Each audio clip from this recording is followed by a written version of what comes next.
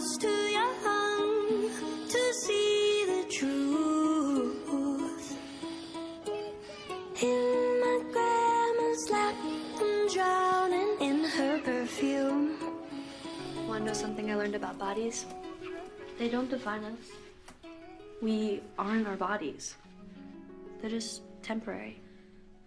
I know it seems impossible, but try not to expect shallow people to love you. They don't even have the capacity to understand how amazing you are.